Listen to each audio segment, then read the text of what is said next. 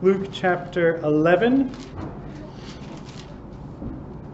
We are working our way through Luke, and we've gotten to some of Jesus' teaching and some of his instructions. We started chapter 11 with his instruction on prayer, and then we saw his instruction when someone was rescued from demon possession, and how some people's response was incorrect, an incorrect view of Jesus and who he was.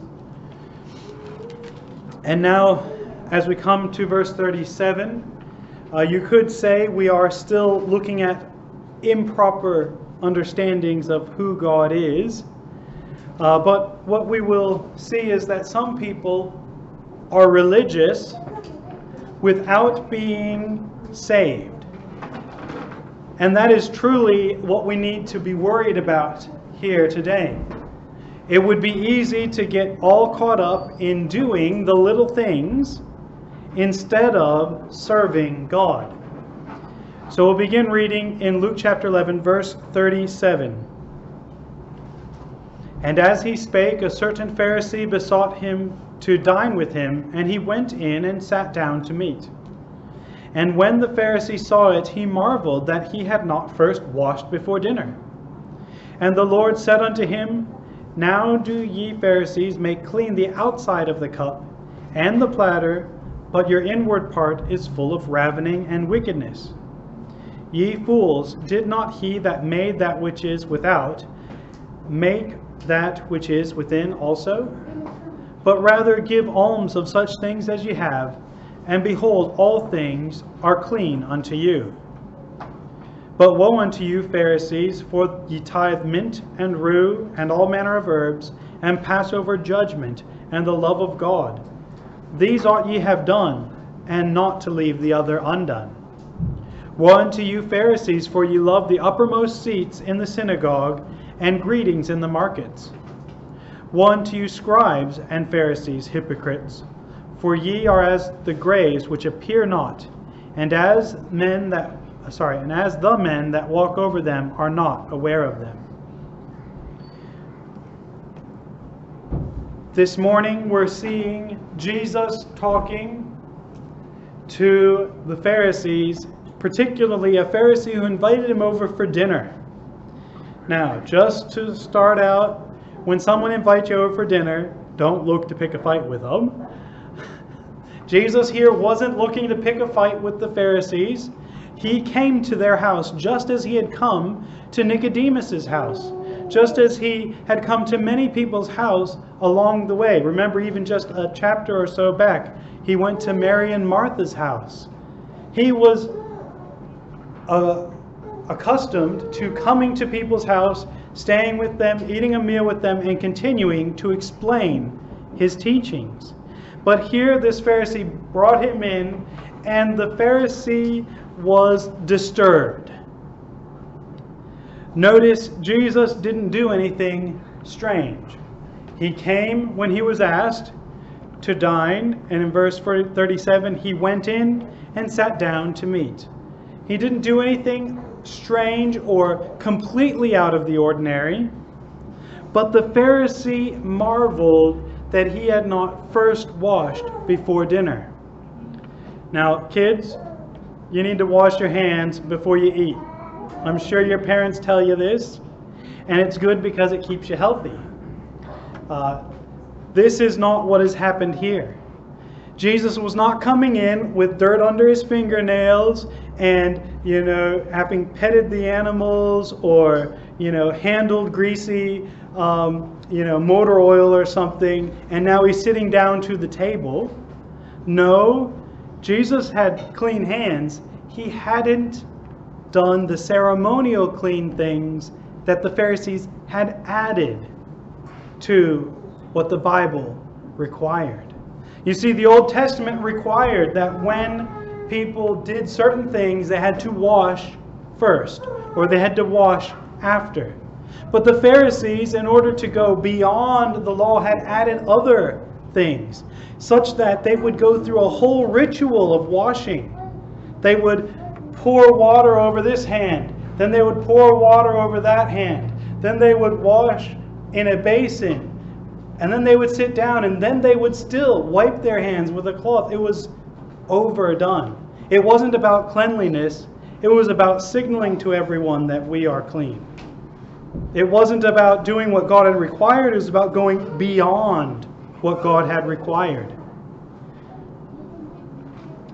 Jesus puts this to the point, or to the test, in that he said in verse 39, ye wash the outside of the cup and the platter, but the inward part is full of ravening and wickedness.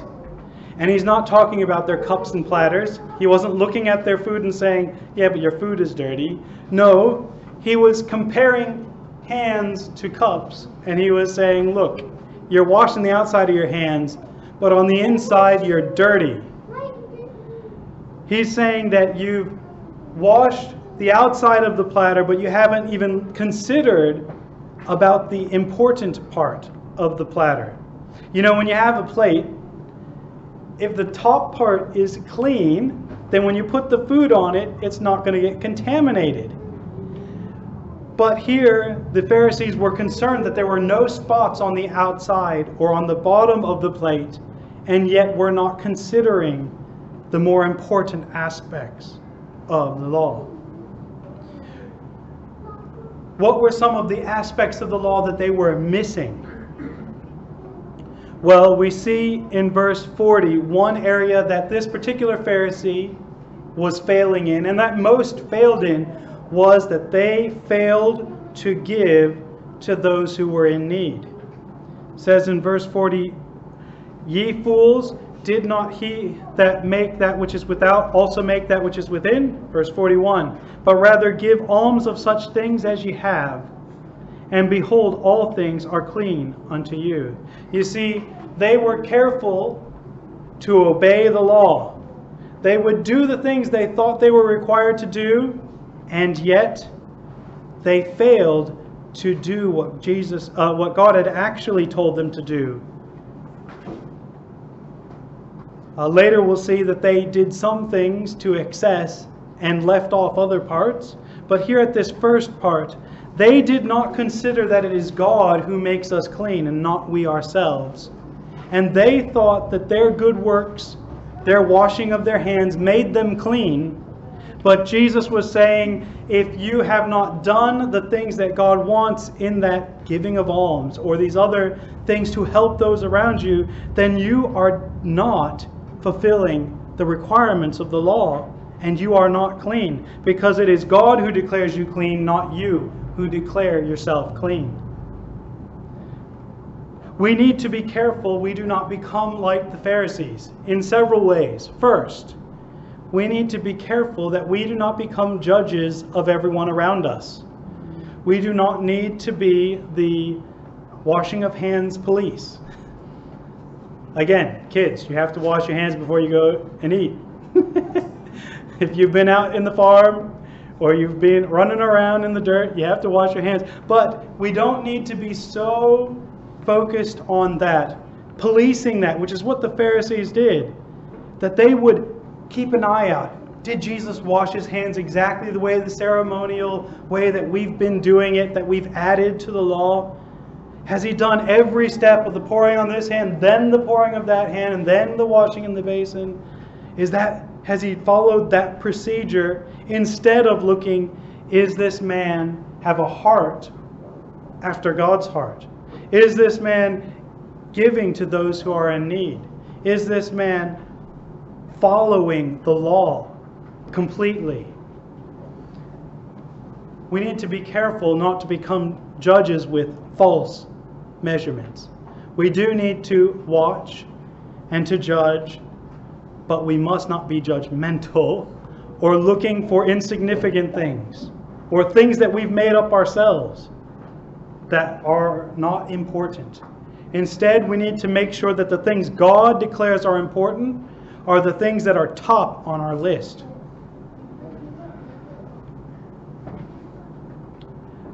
That verse 40 is very, very, very key to this whole discussion.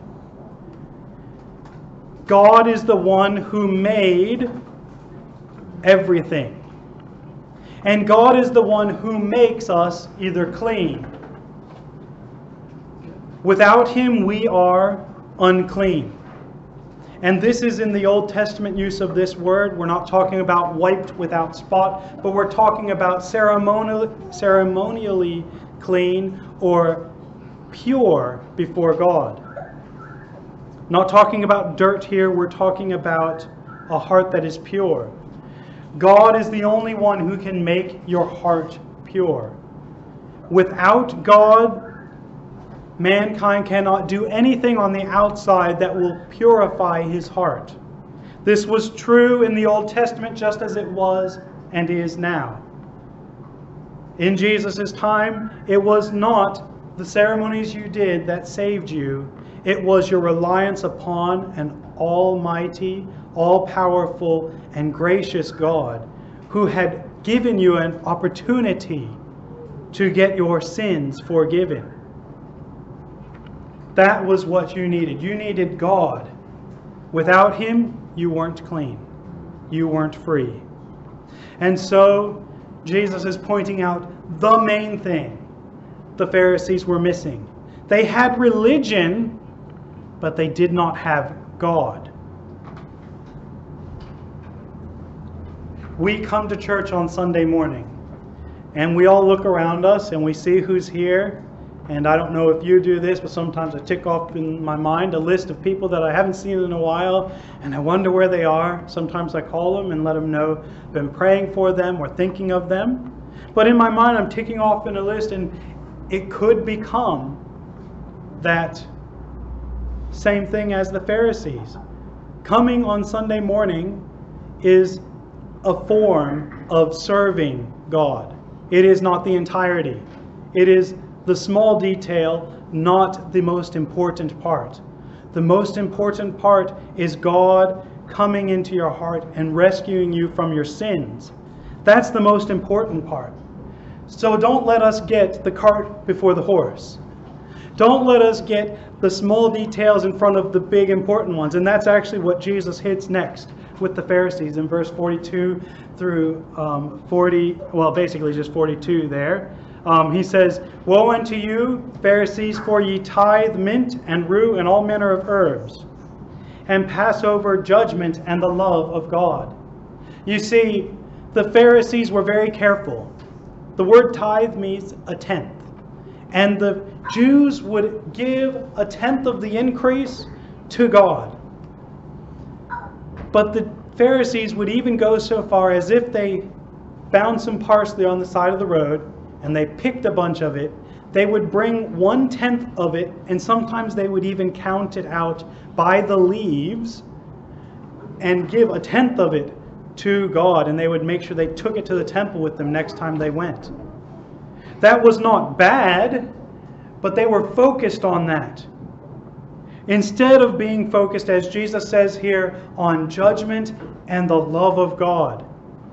They should have been focused on obtaining God's love and not counting the leaves of herbs and mint that they were using.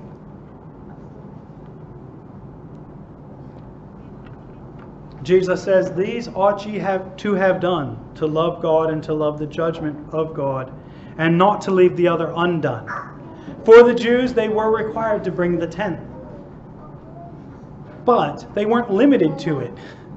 They could have spent a lot less time counting the leaves and still managed to give God the tenth and to honor God and focus on loving God and getting His love and focus on the judgment of God. Those are the things they should have been aimed at, focused on. The big things. Once you have the big things down, you can get the small details right later. But if you don't get those big details right, you're going to be in trouble. You know, if you come every Sunday to Sunday school and to church and you memorize hundreds of verses and you do all the little things, you make sure you got every word perfect on your memory verses, which I have to admit was very annoying when I was a kid. always being required. You have to get every word right. You have to put them in the right order. And you're like, oh no, I put the in the wrong place. And that's important. But what's more important?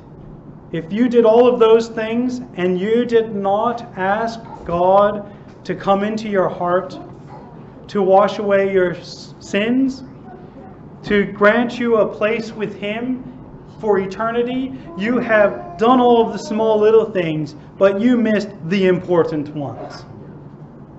That's what this is about. Again, the Pharisees weren't doing things that were evil. They weren't even doing things that were wrong in this part of it. Tithing is what they should have been doing. But they were focused on the wrong things. So now Jesus has condemned the Pharisees for their washing without being concerned with the inside of their hearts and the cleanliness of that. He's condemned the Pharisees for focusing on the little things and ignoring the bigger things.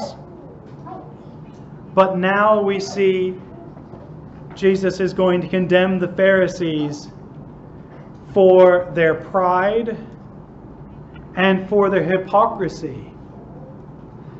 Verse 43, he says, "Woe unto you, Pharisees, for ye love the uppermost seats in the synagogues, and greetings in the markets."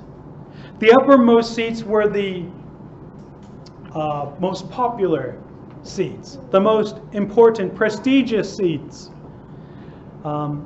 In Baptist churches, it's often the back row. It's the most important. Everybody wants the seat in the back row. The Pharisees, they would have claimed those seats as a right. They would have loved those seats because they were entitled to them. Or maybe they would have picked the front seat so everyone could see them. I don't know. The point here is, though, that they picked the best seats in the house and they made sure they got them because they were worth it. They also wanted greetings in the markets. They wanted to be recognized. This may not come clear in English, but greetings in the markets is to be approached and asked for help in the way that someone would come to a judge for a judgment. In the older parts of the Old Testament, you would have the chief people of the city sitting at the gates. And when someone came at the gates, they were not just coming through the entrance, they were approaching the people who were in charge of that city, and they were getting help for their task, either for their business or for their whatever project they had on hand. Here, the Pharisees, they want the greetings in the markets. They want people to come to them and to ask them, now how should I do this? How do I purchase my mint and my herbs? How do I tithe them? Give us some advice on what to buy, what stocks to own, and how to work in this world. Give us God's perspective on. And that is what the Pharisees loved to do. They loved to sit in the most privileged seats and to have the most pride of place for people to come to them and ask for their opinion. They were full of pride. Notice here, Jesus doesn't give a positive part to this woe. He doesn't say, you should have done this and not to leave the other part undone. He didn't say, you've at least cleaned the outside of the plates. No, here he just says, you're full of pride. That's pretty scary. The Pharisees, they thought they were doing what was right before God, and Jesus is accusing them of pride. How does this apply to us, you might ask? Well, have you ever said, I go to church, in a prideful manner?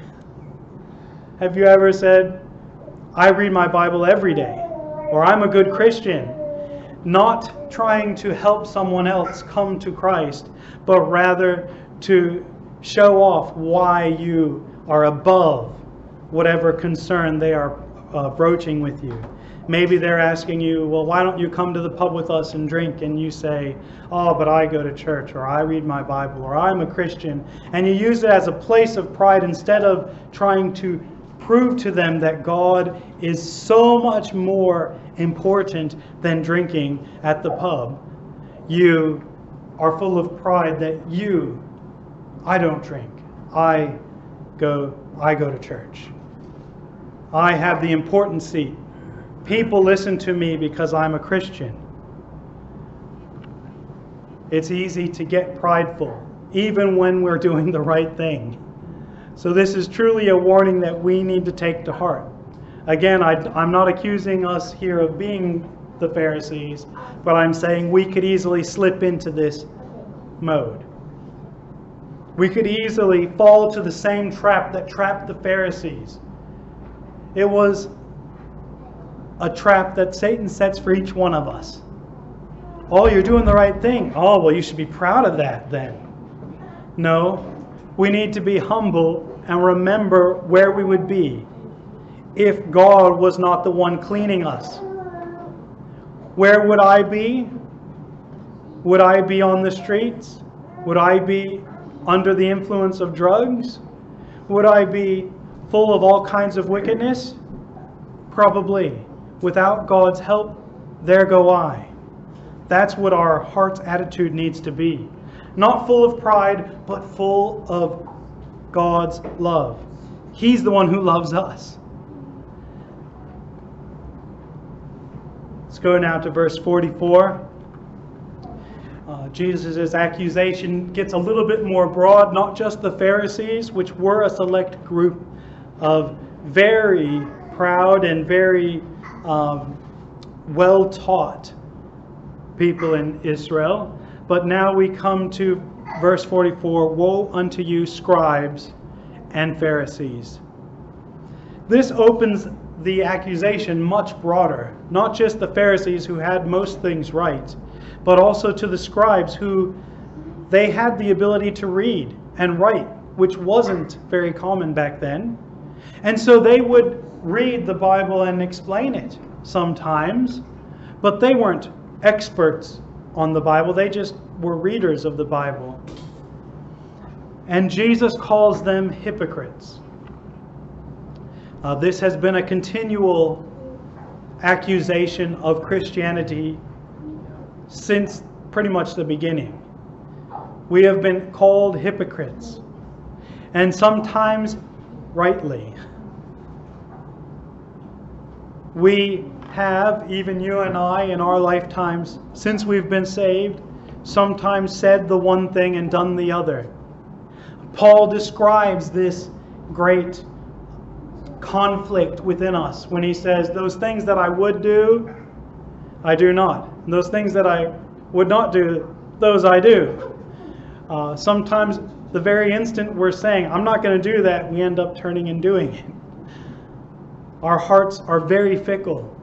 And each one of us could be in this place of being a hypocrite. But I want you to see where they are wrong, or why Jesus calls them a hypocrite. His reasoning in this instance. He's going to call them hypocrites a lot more through the rest of this book. But here, his reasoning is that they are as graves which appear not, and the men that walk over them are not aware of them.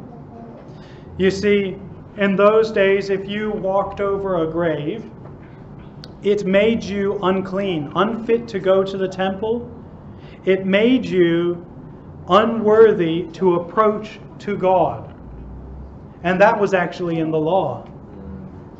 These Pharisees and scribes, they pretended to have all the answers and proclaimed God's word.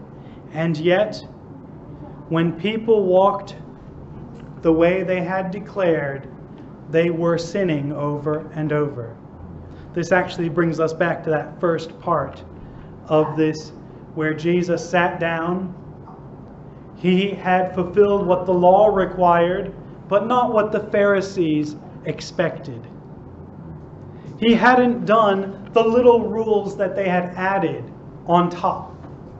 He hadn't washed with his left hand, washed his left hand first, and then his right hand, and then in a basin. He hadn't followed that ceremony. That part wasn't in the Old Testament. That was added by them. And so here the Pharisees have put out a rule: you must wash your hands in this manner, at this time, and for these purposes. But they were causing people to stumble and to sin. They were causing people to forget about the important things, like a relationship with God that is right, or love of God and judgment of God and obeying God. And instead, we're pointing people to count the leaves on the herbs they were using. And so they ended up making people sin without even being aware of it.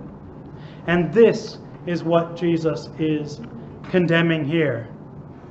I do not think that anyone in this room is declaring to people parts of the law that are not true. But we do need to be careful of many who claim the title of Christ, who say they are Christians, and yet the way they preach for salvation is entirely wrong. And if someone follows the path that they have laid out, they are walking straight to the grave and straight to hell.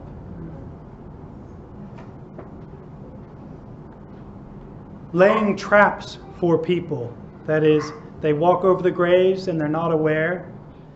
I don't know about today's graves because they get filled in with dirt, but in those days they were caves. They would hollow out a cave.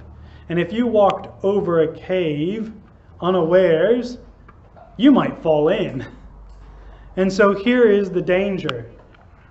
Someone who doesn't know the correct way to get to Jesus Christ, to get to heaven, to have their sins forgiven, if we point them to anything else, whether it is by pointing to some little thing that we want them to do that is not based on salvation, like, for instance, as we've already mentioned, drinking alcohol. We say, you shouldn't drink alcohol because there's a verse against that. A little thing. It's important, but it's a little thing compared to a relationship with Jesus Christ and salvation of the soul. We must make sure that we do not distract people from their need of a Savior by expecting them to follow rules. Instead, let us point them to one who can rescue them and make them whiter than snow on the inside. I want us to look at that verse again. It'd be a good one to memorize. Ye fools, did not he that made that which is without make that which is within also? You see, Jesus and God, they made us. And they know how to clean us up on the inside. They know how to take those thoughts that are wrong and take them away. They know all the hidden parts of our insides. They know the nooks and crannies. They know those things we thought we've hidden. They know that. God is not distracted. He knows exactly where that sin is hidden, and it is evil in His sight. But if we come to Him, He will, because He is full of judgment and love, will wash that sin away. The Pharisees preached a judgmental God who had no love. And today many people preach a loving God who has no judgment. Both of those things are wrong. Let us preach God who sees our sin and yet still sent His Son, who sees our wickedness and still wants to save us. That is the God that we serve. He's a God of judgment and of love. This is not me making this up. This is what Jesus has said about God. The Pharisees didn't understand God. let us understand him that we do not become hypocrites. We could go on and discuss the lawyers, those who debated the law, and because they then have another whole section of woes, and we'll get into that next time. But I want you to look in verse 53 and see the reaction of the Pharisees. And as he said these things unto them, the scribes and the Pharisees began to urge him vehemently and to provoke him to speak of many things, laying wait for him and seeking to catch something out of his mouth that they might accuse him. You see, Jesus didn't wash his hands the way they wanted. You know, maybe today you look at someone and their mask falls below their nose or whatever, and you judge them for it. You're like, oh, what are you doing? You don't know how to wear your mask. I'm not pointing anyone out today. Everyone's looking around. You point out that one thing, but because of something as insignificant as that, the Pharisees had turned against Jesus and were looking for a way to trip him up, to catch him in his own words, to try and accuse him. They were graves which appear not. These Pharisees, they were so opposed to turning their hearts to God that they attacked the messenger. Again, at this time, they may not have understood Jesus was God, and they haven't started that attack against him yet.